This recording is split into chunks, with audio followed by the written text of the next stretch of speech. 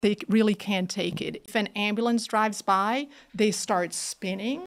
If they are straining on the toilet, they start spinning and can pass out. So that's called superior semicircular canal dehiscence, and it was actually discovered by our dean of the School of Medicine, Lloyd Minor, when he was at Hopkins University, because he was such an astute physician where he listened to a patient. Because before him, when patients like that would come to our office, I mean, what would be your knee-jerk reflex? But what Lloyd heard and paid attention to is that the patient said, when I hear a loud sound, I feel that my eyes are moving and my vision becomes blurry.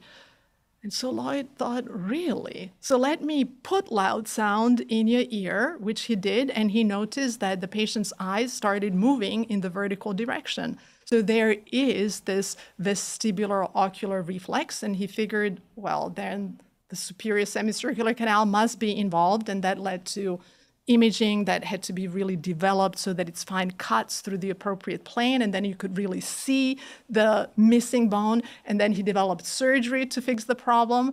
And now we can help people like that who actually do hear their bodily sounds that are too disturbing to them. They just can't function in the normal world, because if someone yells next to them or an ambulance drives by, they just start spinning.